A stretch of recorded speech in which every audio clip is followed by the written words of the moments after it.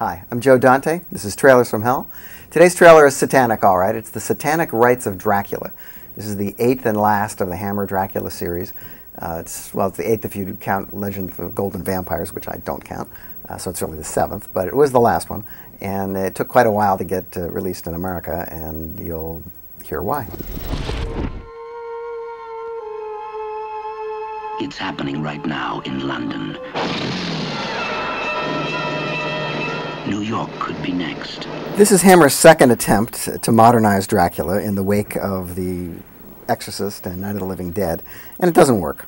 But it is better than the previous groovy entry, Dracula AD 1972. This is by the same director, Canadian Alan Gibson, whose credits include a lot of Avengers episodes, and in fact Joanna Lumley is in this, and whose work is a bit more stylish here than it was last time. This rather protracted devil-worshipping scene, which gets repeated frequently in the movie, is actually supposed to be a favorite of real devil worshippers, I'm told, among my devil-worshipping fans.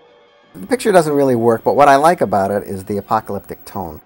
Dracula is masquerading as a Howard Hughes-like tycoon, D.D. Denham. He's sort of a Bond villain, CEO of an evil multinational corporation, aren't they all?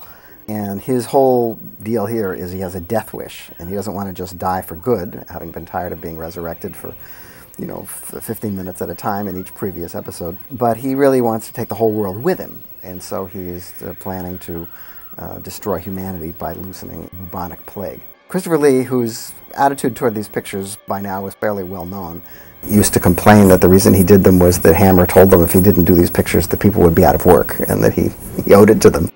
He has a little more to do here, and Peter Cushing is in good form as a Van Helsing descendant. Is that what you want, Count Dracula? A last blaze of utter horror and violence? Ghastly annihilation of an entire planet?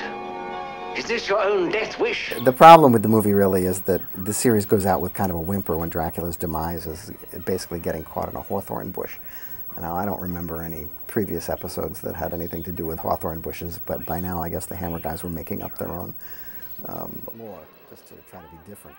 Warner sat on this picture for several years, and we kept expecting it, and it just never came out.